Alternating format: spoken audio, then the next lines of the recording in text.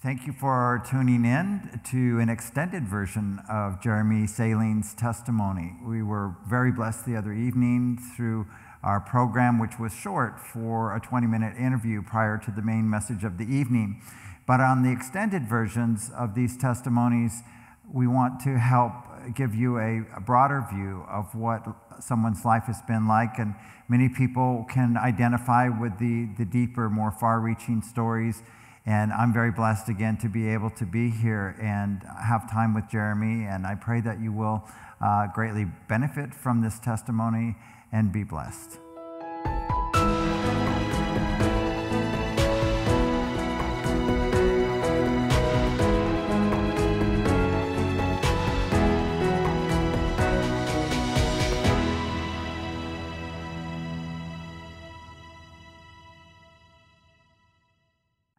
So Jeremy, welcome again, and I'm anxious to talk to you about your life. For most people, I think you probably look like you're about 30 years old, but you have a more complete story than that. You have a number of years of history and experience in your life, and I'm anxious to get to know more in depth about your experience. If you'll just go to the beginning of your life and maybe take us down that road for a little bit, it would be helpful to the listeners. Okay. Well, I was raised in Coquille, Oregon. I was raised in an Adventist family. We went to our local Adventist church. As a kid, I was very, very religious. People that knew me thought that I would probably grow up to become a pastor. Mm. I spent a lot of time reading the Bible, and at night, after my parents thought I was in bed, I would be in bed praying for them and for my friends and family. That was a thing that I often did late into the night. And that was, how old were you when that was going on? 8, 9, 10. Okay. And I grew up in the 80s and the early 90s. At the height of the HIV/AIDS epidemic, and there was a lot of hatred and anger directed towards the LGBT plus community. And so, at eight and 9 years old, did you have any handle on the LGBT community at all? Not really. No. Okay. I grew up in a very sheltered environment. All right. So it was very church-oriented. I went to private very school. Protected. You went to Adventist schools. Yeah. All right. And things begin to shift from your concentration on Christ and the church. I'm guessing probably about the time that you come into puberty, there's a wake up there of some sort, or an outside influence that hits you. What is that? Yes, it was a very clever trap that the enemy set for me. He had surrounded me by people who, not so much my family. My family were always very, very caring, but the people around me had been very judgmental towards the LGBT plus community, and especially because of the HIV epidemic, there was a lot of hatred. And so I came to be convinced that that was just the worst thing anyone could be. And so personally, I just want to interject here. Before you become aware of the attitudes towards the LGBT community, I want to focus a little bit on what your experience is like that is beginning to draw you into any kind of conceptualization about what LGBT is or your personal feelings. Can you share about that? The thing of it is that I wasn't taught about that. Like, I didn't really even understand what it was that these people were doing, really, to some extent. I understood that it was something we didn't talk about, and it had something to do with that sexual stuff adults talk about. It wasn't really something but you're developing somewhere in here same-sex attraction.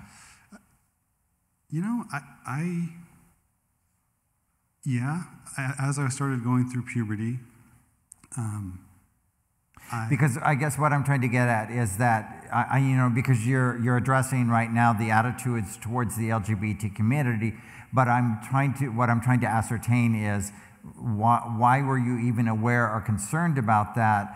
And in relationship to, you're going to church, you're a Christian, and so you're sharing with us about the views towards the LGBT community, but what prompts this interest? Well, I think it was pervasive in the culture at the time. Like, there were people on TV talking about it all the time, and people talking about it in the community. All right. So now there's an awareness of, like, here I am. I'm one of these people they're talking about. I'm a Christian, and here's this LGBT community, and it seems like people don't like them. Right. All right. So now we have a basis for which you make this observation, but lo and behold, what happens? Well, I not only do I make the observation, but I think the devil hardens us to make judgments about people. And so I made up my mind that was a terrible thing. And then I went through puberty. Mm-hmm. And because I was so ignorant of what that meant, I didn't even at first realize that my same-sex attractions were what people were talking about. Okay, yeah. You're pretty naive I'm about it. just naive about it. Yeah. And so it wasn't until I had come to experience these attractions and give in as a young boy that light bulb went on in my head. Was there an experience? Did you individually experience this by yourself, or did you begin to have an encounter that began to raise your thinking as to, oh, what's happening to my body? I think it was just as I went through puberty, I began to experiment with myself and the. Does that involve pornography or? Not exactly pornography. They used to have those old Sears catalogs that had underwear models and things like that. And that's, I remember spending a lot of time looking through the catalogs. Sure. Yeah. And so, as I began to accept that this was a new exciting thing, that I was developing, that light bulb went on, and I realized, this is what they're talking about. This is what everyone's talking about. I'm one of them. I'm one of them. And it caused a near 180 in my relationship with God, because I was convinced that God couldn't love you if you were like that, and now suddenly I was like that. How did that affect your church experience? So now you're, 13 or so, and you're still going to church. So are you still reading the Bible and celebrating that at the same time? Or do you start going, wait a minute, I'm not who I'm supposed to be? Well, yeah, it made me very ashamed. I was very scared, and I didn't talk to anybody about it for years, because I realized I didn't want anyone to know this. Mm-hmm. And so I tried and I prayed, and I wanted God to save me from it at first, and that didn't happen. You wanted the feelings to go away. Right. And were you still going to Adventist schools? I was, yeah. Until my high school years. Okay. But through that process, I think because I had accepted that God couldn't love me, it's His love that draws us. It's His love that changes us. So I had pushed away the thing that could have affected change. Did you confide in anyone? No. Eventually, my freshman year of high school, one night I told my mother that I was gay. That was the first person you talked to? Yeah. Wow, and what was the response from your mom? She said that she had suspected for a while that... Our parents usually know us pretty well. Yes. That, of course, this is something that she disagreed with biblically. She took a biblical position, but that she loved me and that wouldn't change. So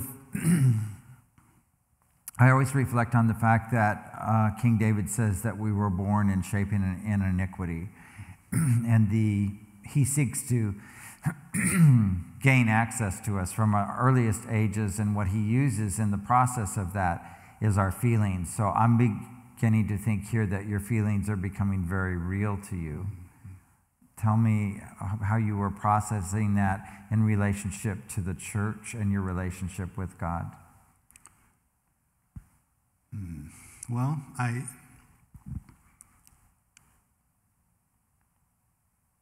really had a lot of depression.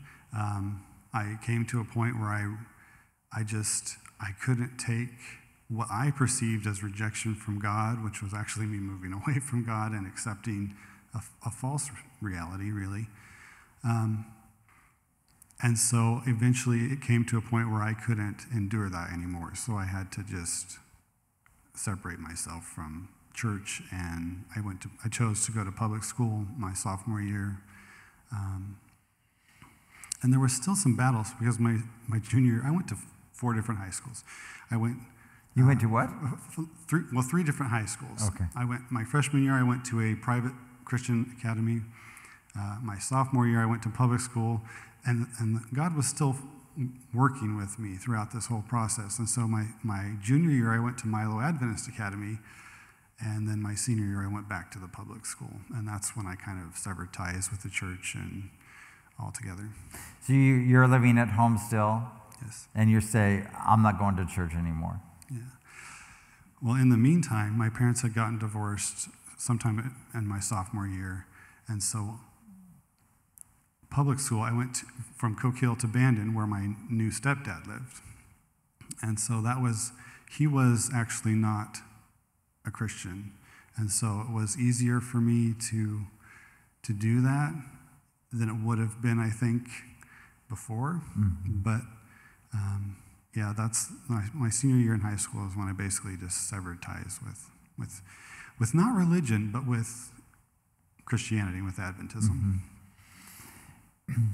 You're coming into a point of becoming a young adult yourself, realizing you can make your own decisions, and that those are going to have to be respected by your parents. Mm-hmm. Did you begin moving in directions that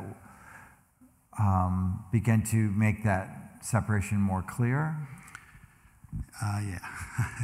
I had been so close to God, and everything in my life had been religion-centered, that it didn't even occur to me that I could just not be religious. And so I walked through a variety of New Age religions. I ended up calling myself a practicing Wiccan for 5 or 6 years there. And luckily, God kept me out of, looking back, I see God guiding me through that dangerous thicket, because I could have easily gotten lost in that religion. But, there were a couple of times, and I thank God for a praying mother, because I would buy these books on witchcraft, which is what the religion of Wicca is, mm-hmm. and I would bring them and I would read them, and I was convinced that this was going to help fill that void in my life that was left by God. Help me out here. So I always want to know from people, I've always wanted to ask these questions as to knowing Christ and knowing the pureness of Christ and the well intentions of loving somebody. How could you do a 180 and actually invite the devil into your life? Well, I literally did come to a point where I said, well, if God doesn't want me, then the devil will. And so I turned towards that. And the devil knows us very well, too. And so he knew that if he had presented me this scary, awful religion, I would have been like, nope, I can't do this either. And so what he did was he showed me the nature-loving, kind of hippie-esque side of Wicca, where you are, it's just about respecting nature, and there's a goddess that loves you, and all this kind of stuff. That's the part of Wicca that I went into. It wasn't really this hardcore, like, scary devil worship. It was a benevolent nature religion, I can't imagine that possibly pot entered the picture all of a sudden. Well, weirdly, I didn't really do many drugs until later in life. I started doing drugs later, But I was just so desperate to fill that void that God used to fill that I was looking for anything to fill it. And so that's what I filled it with. And luckily I had, I was always kind of a natural skeptic as I grew up, because of that hurt that I felt from my perceived rejection by God, that anything else had a certain level of skepticism on it. And so I was trying to purposely build my faith in this new religion. And my mom, I came home from school one day, and she was sitting there with a couple of these books on witchcraft. And she set me down, and she said, at first I was really worried that you were getting into some scary stuff. And she said, she kind of leafed through the book, and she said, but I'm not so sure I'm worried anymore. And I said, what do you mean? And she said, well, look at these spells. She said, you sit in nature with your back against a tree and imagine its energy flowing into you, and then you're restored. She said, Jeremy, that's how sitting down and resting works. You just sit and rest. Of course you would be restored. And I said, oh yeah, well, you believe in talking snakes. And I was out the door and angry but that moment shattered this fledgling faith I had been building in this religion. And so for many years after that, I said I was a practicing Wiccan, but I didn't really believe it. Because she was right. I realized sitting with your back against a tree will make you feel rested. This isn't magic. This is just how things work. Right. And so that was pretty much the defining moment that broke my faith in the occult, which is a really lucky thing that I didn't go further into that danger. Typically, when somebody envelops same-sex attraction and becomes a little familiar with what's out there, they want to equate themselves with people from the culture that end up drawing them into nightclubs and into drugs and into all kinds of things that celebrate a different culture than the one that you were conditionally growing up in. But that didn't happen so much for you. Tell me, did you have a first encounter? Was this the glue that began to seal your new identity in LGBT culture? How did you come out? I actually didn't even have a sexual encounter with another man until I was 21, somewhere in there. But I was a pretty militant gay rights activist prior to that. In that I called myself gay, I identified as gay, I told everyone around me that this is how I was born, and et cetera, et cetera. But I lived in a really rural town and a really area where people just didn't come out. They stayed in the closet, and eventually I did have an encounter with a man that was just kind of an anonymous hookup sort of encounter, and that was, I remember being very traumatized by that. Like, I had always been a very romantic person. Like, I imagined things to be romantic, and that was not at all what that encounter was like. It was more of a carnal approach. Right. And so it was a while before I did that again, and eventually I did. You learn how to find people in a small town and how to hide it.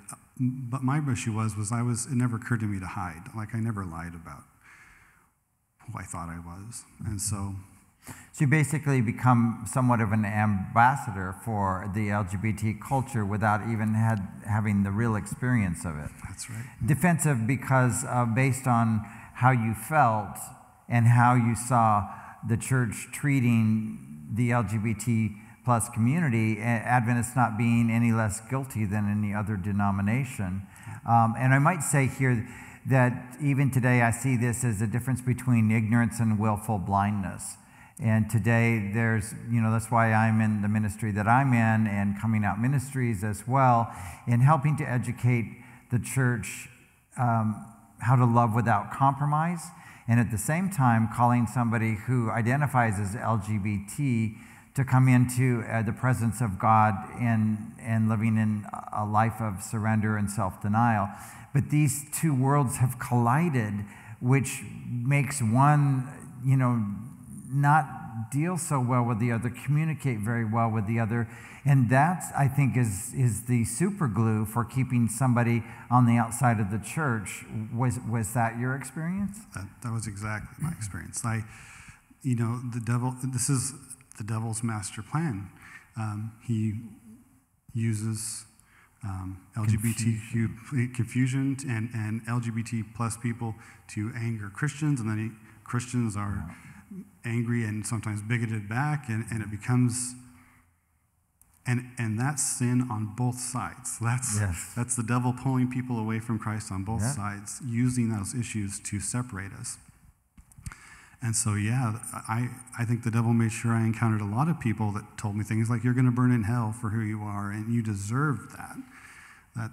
That was one of the things that hardened my heart against Christianity and whole, and against God, was having these people misrepresent his character to me. Yeah.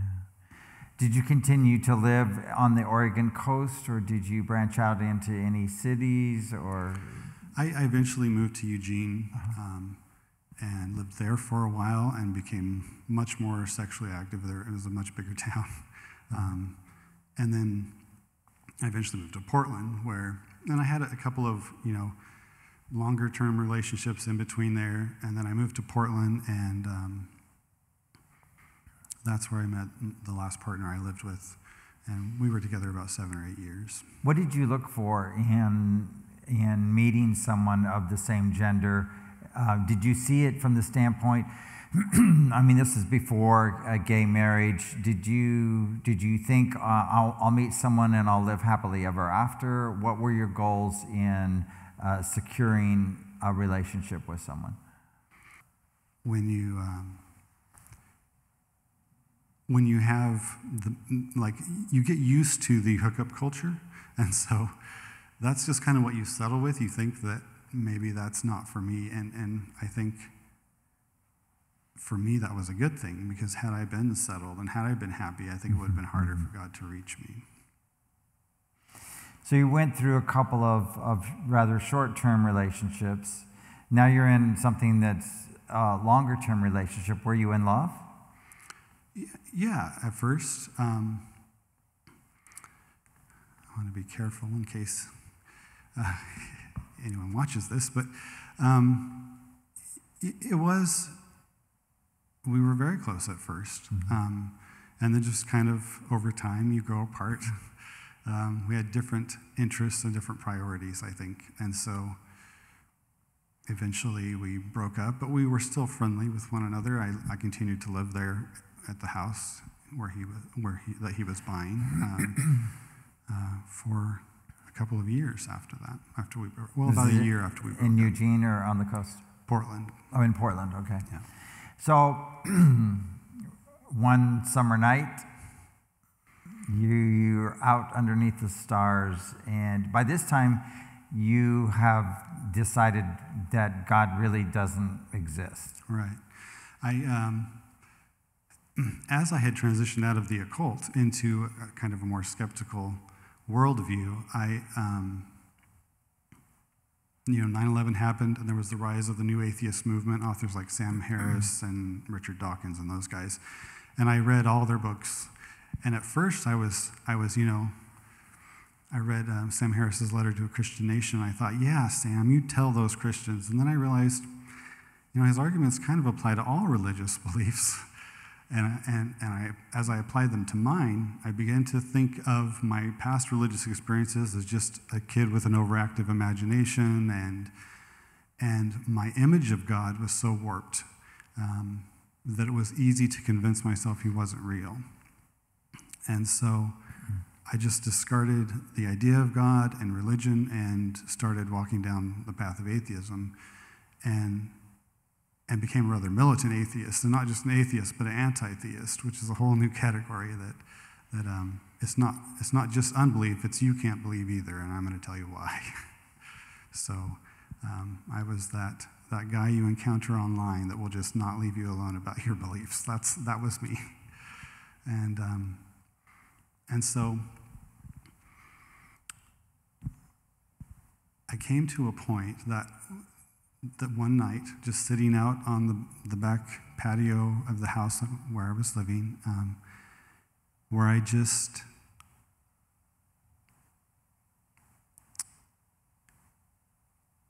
wasn't happy. I was questioning everything, and I had this experience. I'm actually going to back up one night because there was a 2-night thing there, and I don't normally talk about the first night. Mm-hmm. The first night I was out there, and I was contemplating what I believed and what everyone else believed, and I thought, if God was what I said he was, I claimed he was a tyrant and eternal hell is awful and all of these things. If God was what I thought he was and he was real, would I have the courage to not worship him? And it shook me to the core of my being that I couldn't answer that question. Like, if the alternative really was burning forever and God really was as awful as I thought, would I still have the moral courage to be tortured forever pointlessly to oppose him? And I couldn't answer that question. And it shook me all the way down to where I thought was the core of my identity. And so the next night, as I was contemplating this and trying to think, what my worldview is, looking back, I think it was the Holy Spirit that kind of impressed upon me the reality of the naturalistic worldview. And as I listed the things, evolution, and we're just animals and whatnot, I began to understand on a soul deep level what those things mean, the implications of those things, that we're alone and our cause is hopeless, and none of this makes any sense. And I flinched away from that so strongly that I nearly fell off my chair. And when I did, there was a presence there that just caught me. Wow. Wow. And it wasn't, I want to clarify, it wasn't a visible presence, but it was a physical presence. I was caught. And love like I had never felt, but that reminded me of what I remember it being a child, being in bed those late nights, that presence I felt then. Yeah. Love like that flowed through me, and it scared me, because here I am, this big, militant atheist skeptic, and this is not normal, right? And I knew who it was. There was no doubt in my mind that it was Jesus. So suddenly your heart is open to the influence of God, and you don't even want to recognize that that's what's happening. Right. Meanwhile, you have a mother who's been praying all along, right? That's right. I always say, those prayers come and get you. They do come and get you, thankfully. And so I pushed God away, and I sat there because he's a gentleman, he will never force himself on us. He allowed me to be there alone, and I was there in the darkness, depressed and scared, and I had this list of beliefs that I thought I believed kind of just hanging over my head, and I berated myself for being a coward and needing and wanting that love and that acceptance that I had just felt. And as I tried to make myself accept the atheistic worldview, I was overcome with extreme anxiety and fear and pain, like I was being torn away from something. So I'm curious, can your partner not wonder what it is that's going on? Why are you having this demeanor on this particular evening? I worked in retail management, so I was up way later than everybody else was asleep. So I was basically alone for most of the night. You could kind of hide it. Yes, okay. Yes. But it's working on your mind. It's working on my mind. And that residual effect does bleed into our relationships. Yeah, it's, I'll talk about that a little bit later. But so that experience, that pain, that fear scared me so badly that I just threw myself back into Jesus' arms, and he caught me again. And he held me close. And, Amen. And that pain, he soothed that pain in my mind and that fear. And as I was laying there with my head on his chest, I said to him, I'm scared and I'm confused and I don't understand what's happening. And he said to me, I just wanted to come to remind you that you are loved. And I again said to him, I'm scared and I'm confused and I don't understand. And he said, I know, and there's something that we have to talk about. And this panicked me because I knew what we had to talk about. And so I brought up various arguments that I used against him, like his character before, very anti-biblical arguments that I'd used in atheist forums, and trying to distract him from, much like the woman at the well, trying to distract from what we needed to talk about with religious controversies. A battle of the mind is taking place. And so finally he said to me, Jeremy, do you know why it is you're so afraid of what I have to tell you? And I said, no, even though I did know. He said, it's because you think it makes you unlovable in my eyes. And he said, that is a filthy lie. It's filthy. It is not true. You are already loved. It's not a matter of you being able to be loved in the future. I already love you. I have always loved you. He had purposed you. Yeah. Yes. He said, will you just trust me? And I said, yes. And he laughed this laugh of pure joy, like that I would finally trust him. Made him so happy. And he said, you know what we have to talk about. You know that being gay isn't what I intended, that homosexual acts are a sin, that nothing in this world is as I intended it. Everyone is broken and everyone has fallen. And so being gay or engaging in these acts does make you a sinner, but being a sinner hardly makes you special. And it was impressed upon me that he indeed does regard these acts as a sin, but that he loves me and that he wanted me to come and find out who I was with him. So are you contemplating the implications of what this is going to do with your flesh versus the love and the warmth and the truth and everything that Jesus plans and desires for you, just now smacking up against each other? It was a battle, even there, even with him, and I could feel his love. I could feel what he is and how much he loves me. That it was like the previous night, I had needed to understand the false image of God so that the next night he could present me with the true image of God. That I couldn't even answer the question the night before, but why would I not want to answer the question this night? Would I serve this God that loves me so much? So you have this initial night.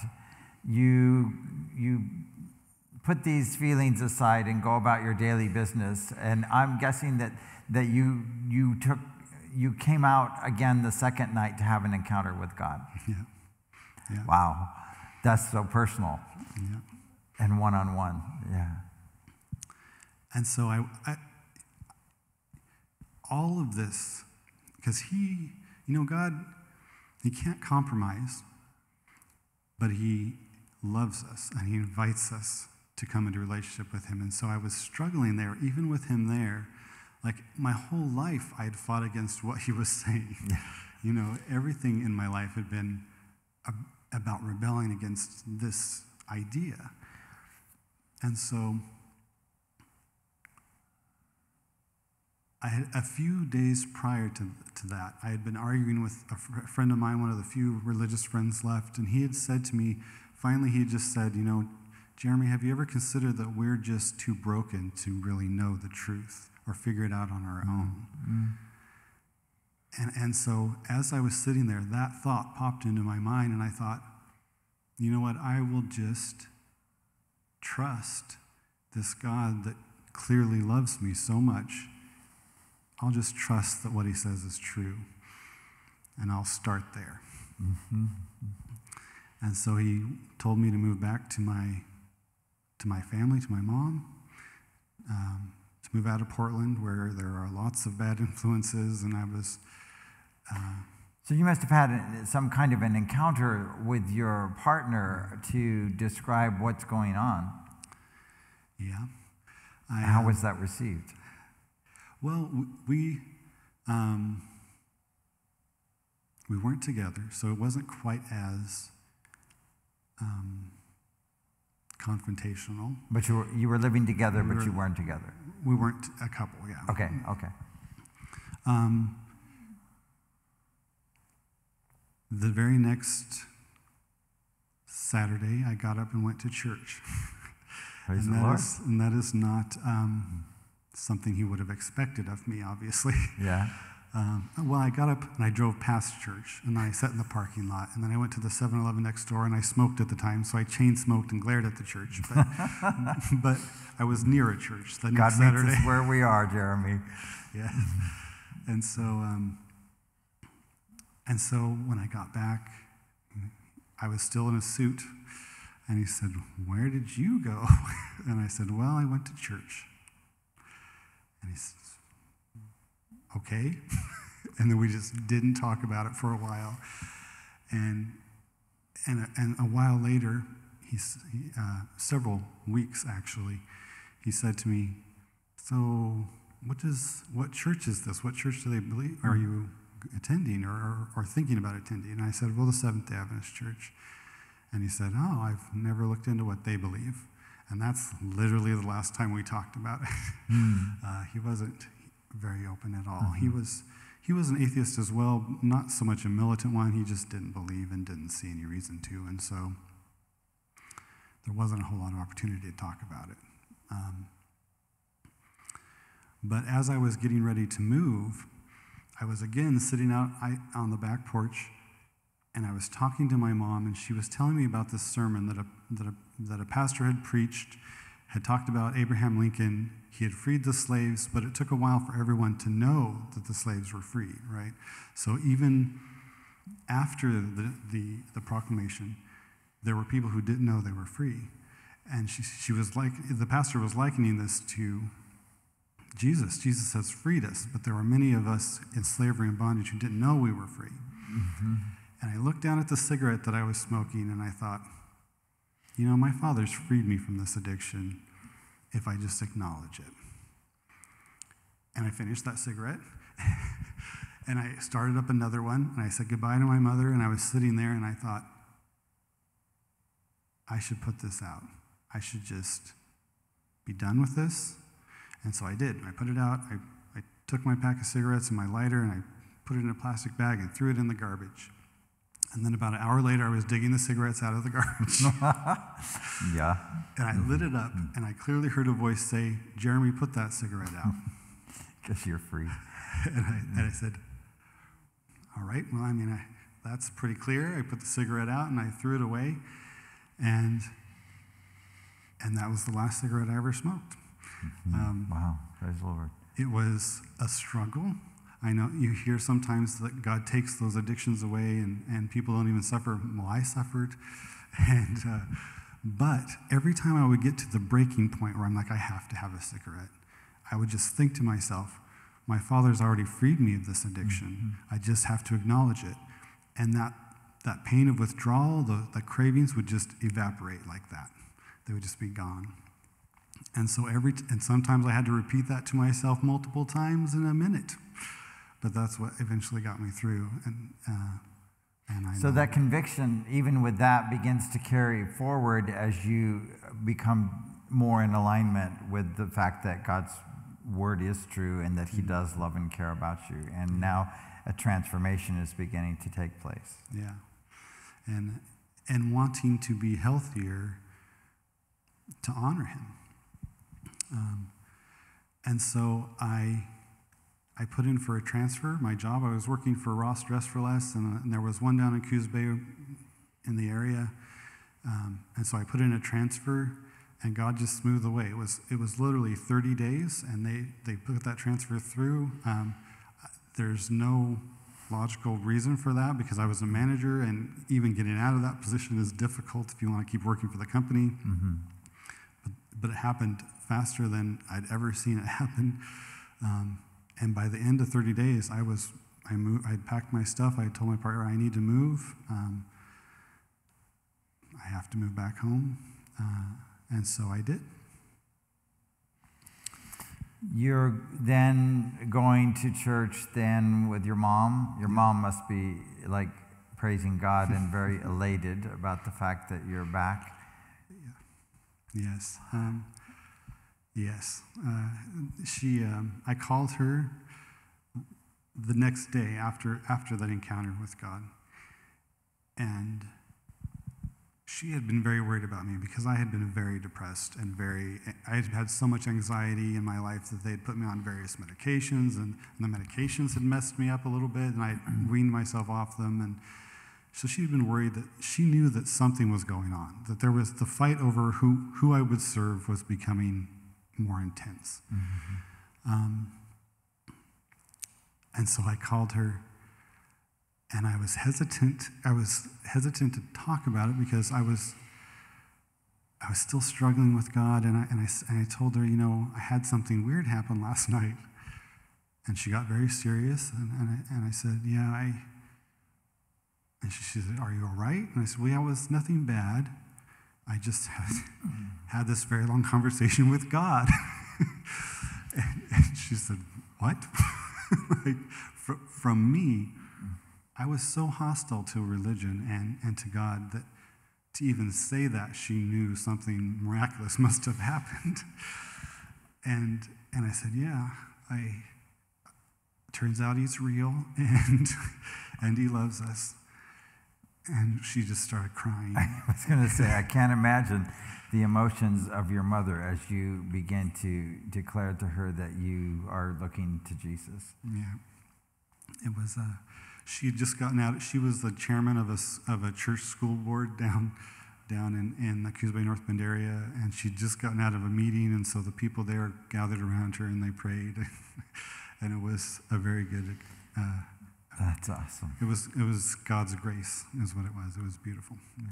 You, at this point, then meet a pastor by the name of Bryce Bowman. Yes. Tell me about that. Well, I was very nervous because my experience with pastors and religious men in general have not been very good. And so this pastor was new to the church, the Coquille Church, which is adjacent to North Bend, Coos Bay. It's in that area. It's the church that I grew up in, and so it's kind of the church that I went back to.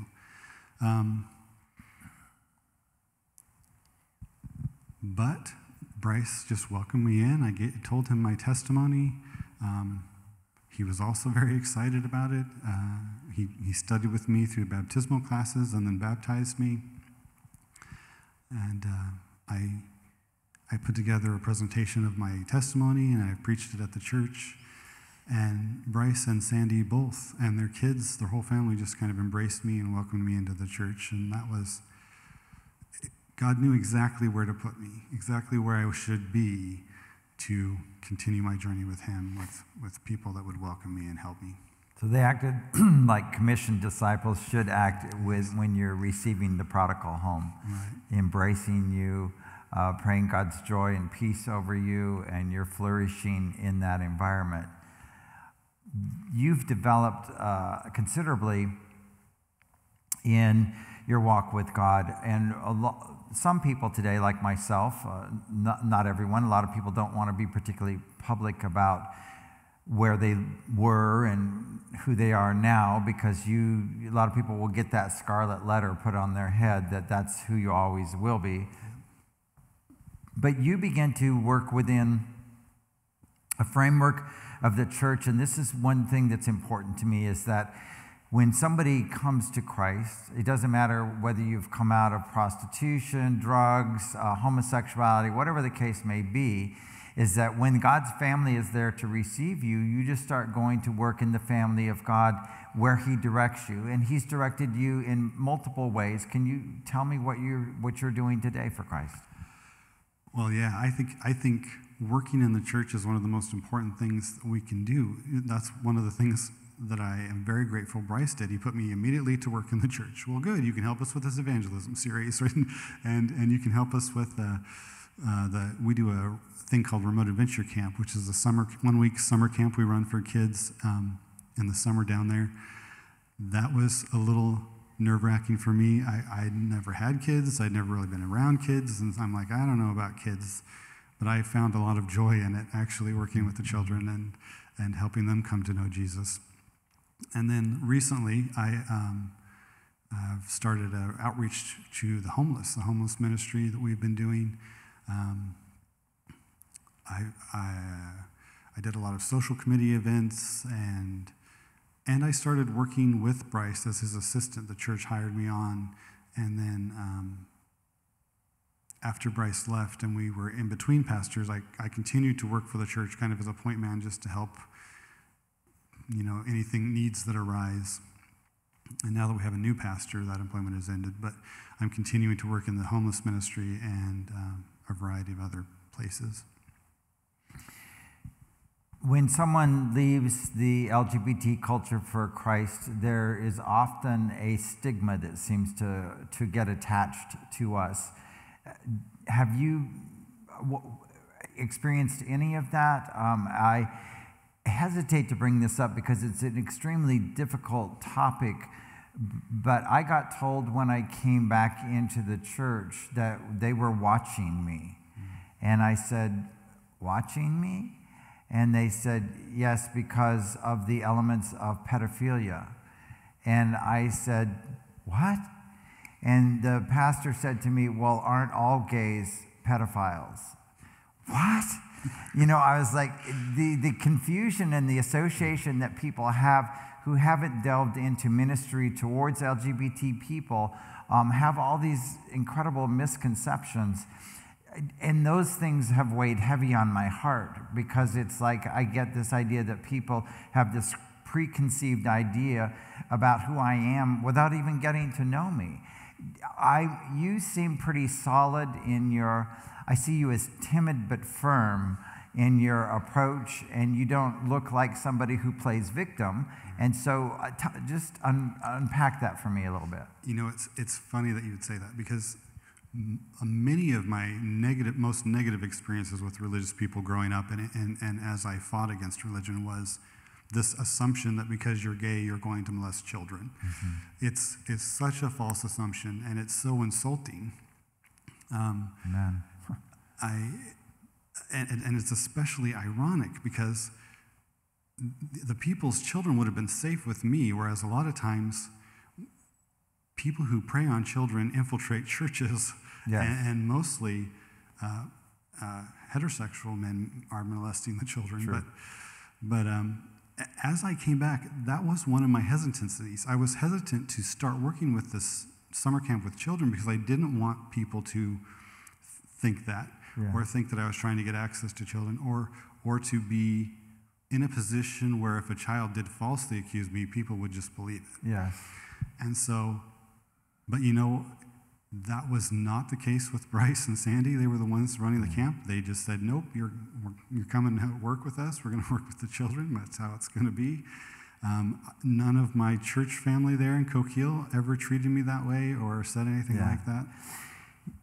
Family ties are good. We know that the enemy is in the world. The enemy can do all kinds of things. I think one of the important things for everyone as a church member, especially if we've had negative pasts, is to develop accountability. But your nephew came with you for these couple of weeks that you're here, and I have observed the interactions, and I love watching your nephew's reaction to the church and the involvement of the church and asking his own questions and just being so involved and curious and on fire for Jesus that, I just have to say that it's a blessing to have been able to see your interactions and your relationship, with a nephew, as well as your interactions with, people who are adults within the church, other church members, and your fascinating story today. While you have been involved in your church in many different activities, it seems to me that you have also had a vein of compassion still for the LGBT plus community. And, I've mentioned several times, I see them as being on the outside of the church, just looking and waiting for somebody to truly represent Jesus. And we can do that without compromising Jesus, but we can't always be responsible for how the person perceives it, because it can be pure, true love, but the person doesn't perceive it as love unless we endorse the behaviors that they're addicted to. But you have something within you that wants to minister. Just tell me a little bit how you want to go about doing that. Well, I would like to maybe back up a little bit. I kind of left out the part where God had been working on my heart to become more knowledgeable and more grounded in Christ. And so I went to an evangelism school called Arise, which is run by the Light Bearers. And while I was there, I had been struggling with same-sex attraction still. And I had continued to pray about it to see if God would just, fix me and flip the switch or whatever it was that needed to be done.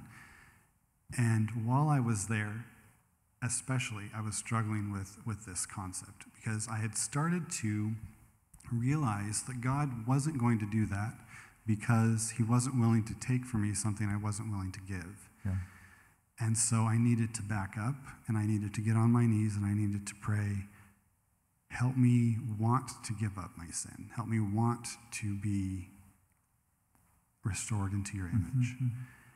And so as I had progressed forward, even before I went to Arise, I had been practicing within myself to, whenever I had these temptations or thoughts, I would immediately just give them to Christ. I would say, nope, I don't want these thoughts, these are yours. And as I did that more and more and more, they came less and less. And because I had been training myself to do this,